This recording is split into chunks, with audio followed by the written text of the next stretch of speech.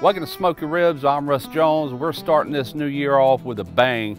We're doing a new series, brand new series. It's going to be a beginners only series, starting with the bare basics and working our way up through the different smokers, showing you how to operate these smokers, how they work, why they work, and how to cook on them with great success. We're going to be focusing mainly on the actual cookers and what's going on more than the cooks. We will be doing cooks in the videos just to show you the results from things that I'm teaching you and showing you. I hope you enjoy it.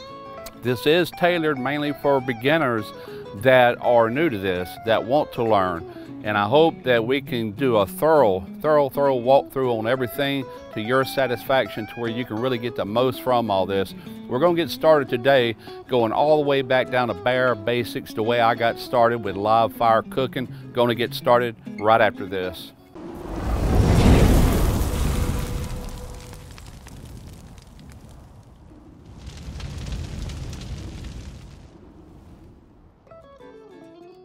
All right, so let's just dive right into this. Let me show you my setup over here.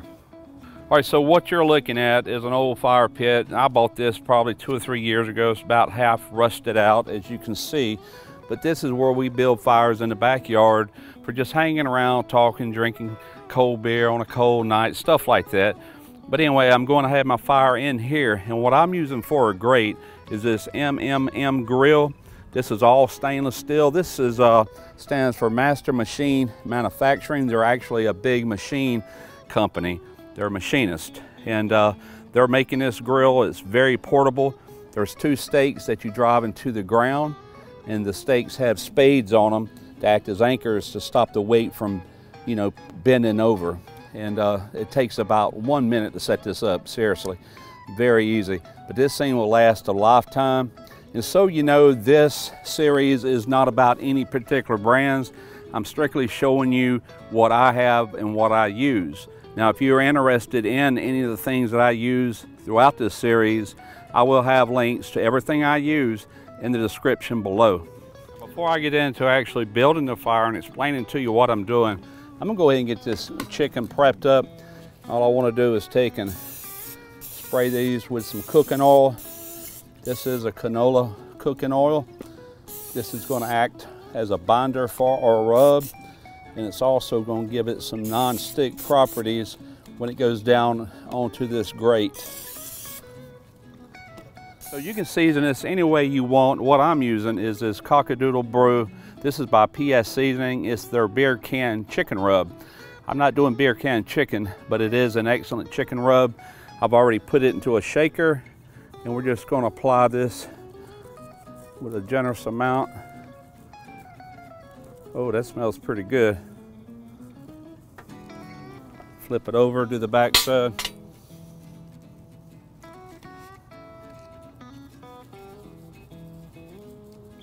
Nice generous amount there. I'm just going to pull this off to the side. We're just going to let this hang out while we get this fire going. So let's get into actually building the fire. The first thing you want to consider is where you're going to be cooking at. I've only got 4 pieces of chicken. I'm going to put them over here. This is going to be our cool side. In other words, there's not going to be any fire directly under it. I'm building my fire off to the side of it, and I'm going to burn this wood all the way down to charcoal, all the way down to hot coals. And the ability of this grill, you can raise and lower it as needed. If you need this a little closer to the fire, then you can do that. Now, you don't have to have a setup like this. Many times when I was growing up, we would take big rocks, make a circle, and find a grate that would fit it, and we could use that as a stove top. If we wanted to use like cast iron skillets, we could use it as a grill top. Just a lot of uses when it comes to outdoor style cooking with a live fire. So what I want to do is go ahead and remove this grate, get it out of the way, and we're going to start this fire. All right, so growing up, one thing my dad taught me a long time ago was that when you're building a fire, the best starter out there that's natural in the woods is this right here. This is lighter. This comes from the pine tree. It's got all that rosin in there, and that stuff will light up just about like gasoline. Well, maybe not that quick, but anyway, it's a good way to get a fire going. It will catch pretty rapidly, as you can see.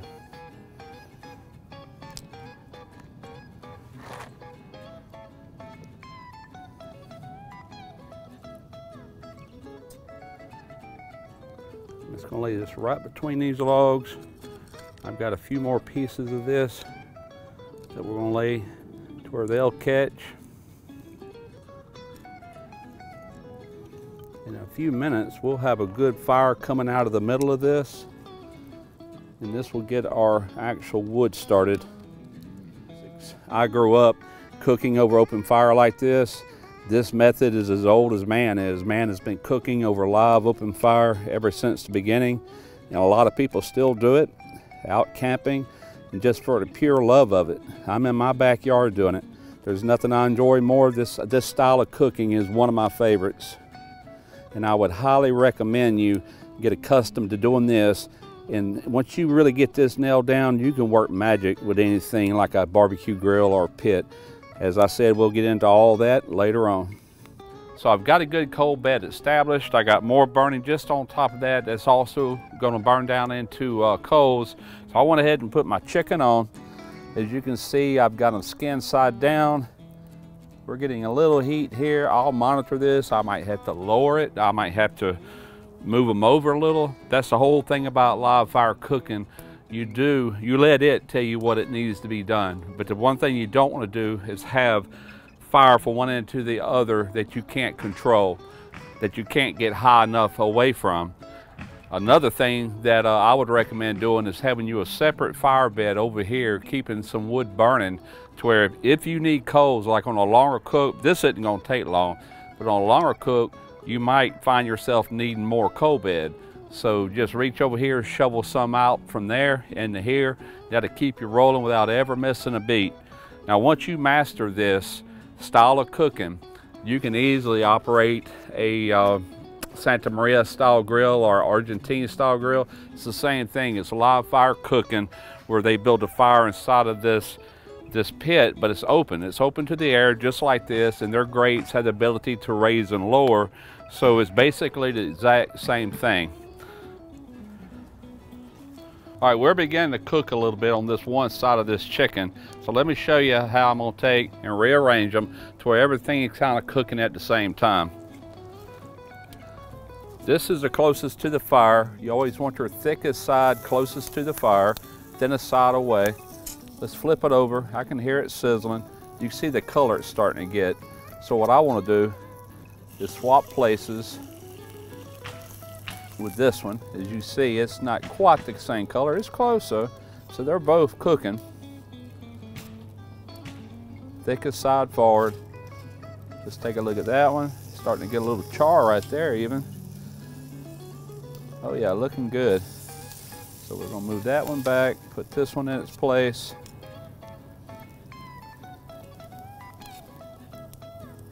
I'll be flipping these back and forth and just basically doing what you're seeing. I'll be going from front to back and so forth, flipping them, looking at them. And once I think they're getting close, and at that time I'm gonna sauce them up. And by the way, if you're getting into grilling and smoking and barbecue for the very first time, I'm gonna tell you right now that probably one of the most important tools that you can buy is one of these right here. That is an instant read thermometer. This one is a thermal pin brand made by ThermalWorks. Not promoting them, that's just what I have. I also have a few other brands. They all work good. So look at cost and let your budget be the guide on that. Just get you a good one that you know you can depend on, and you can thank me later on that. The thing is invaluable. Just like this, I will know without a doubt that it's time to pull these, you know, when they reach 165 internal temperature minimum. Now these are thighs, they're a little bit more forgiving, so I like to bring thighs up to about 180, 185. I have no problem with that. They're still real tender and juicy, but they pull apart better and they're more tender at that temperature. So these are looking really good. I just checked the internal temperature. I'm at 165 on every one of these. And my neighbors have just let the dogs out, so we're dealing with that, and I've got a guy back here in the back building his new wood fence, but that's not going to deter us. We're just going to sauce these up.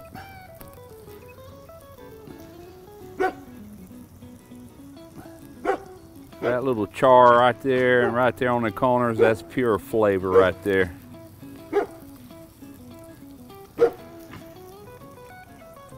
Who let the dogs out?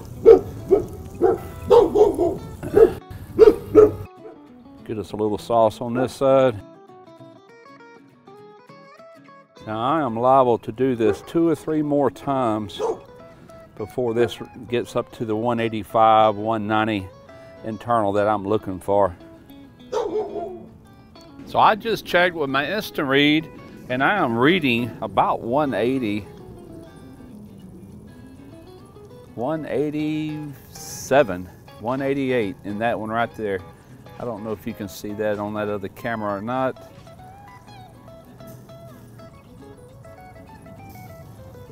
And 187 there. We are done.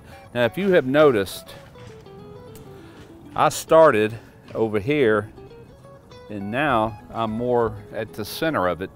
And it goes back to what I originally said. You've got to do what the grill tells you to do. If it's not cooking quick enough, then move it over closer to the fire. If it's too hot, move it away from the fire. You can also go up or you can go down on this particular kind of grill. Now, not all grills do that. If they're stationary, supported by rocks, and naturally, you're just gonna move things away from the fire. So it's good techniques to know, and you will see in future videos how this transfers over into just about any kind of grill or smoker there is. It's all about heat and how to maintain that heat, how to control that heat, how to, this is a live fire. I mean, how can you tame down a live fire? Well, easily, by the size of it and the distance away from it when you're cooking. That's basically it in a nutshell. And if you can master that, like I said, there's so many other grills that you're not gonna have no problem with. We'll be getting into those as we go throughout this series. For right now, let's move these over here in our cool zone. And I say cool zone, it's still really warm, but it's not going to char or continue to cook much. I'm gonna pull these off, put them over here, just let them cool down for maybe 5 to 10 minutes tops. Just let them cool down to where I can give you a quick taste. There again, this is not about the cook, this is about how to cook it. By the way, the dogs went back in, but the guys are still nailing up boards over here. I can never win.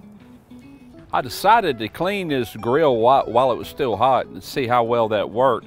And I had started down like, you know what, I need to get this on camera. So I flipped this camera on and I got the tail end of it. Wet you a towel and man, it just comes right off. It doesn't leave anything on it. This thing cleans up really well if you'll do it while it's still over the fire. All right, let's give this a try. Just a quick taste. Boy, it sure looks good. Look at the color on that, just as juicy as it can be. I tell you what, that is the magic of cooking over real wood. I don't care what kind of meat you cook, whether it be chicken or pork chops or grilling a steak or grilling burgers or whatever. It's always going to be amplified when you're using real wood. You just can't beat it. And it's a really good way to start your barbecue grilling journey. Now, I did chicken. A steak would be basically the same. If you had a thick steak, you would put it off to one side and you would slowly bring that internal temperature up, and then you got your hot side for a quick sear on each side. Steaks get a good sear. Same thing with burgers. If you had a nice thick burger, bring it up slowly, get that internal about where you want it, then sear it off. This is transferable to so many things. You can do vegetables on an outdoor grill like this. It's very simple. There's not a lot of investment in a little setup like this, and it's a lot of fun. Next week, we're moving into another basic, what I consider the most basic grill out there and probably the most owned grill out there. I'm referring to a kettle grill. And you'll see how a lot of what I showed you here today relates to that grill as well. And from there, you know, we're gonna do probably a low and slow, real barbecue type cook. It's gonna be more drawn out and lengthier, but I can show you how easy you can cook basically anything, all the way up to a brisket on one of these kettle grills. Gonna do that next week. Until next time, Smoky Res Barbecue.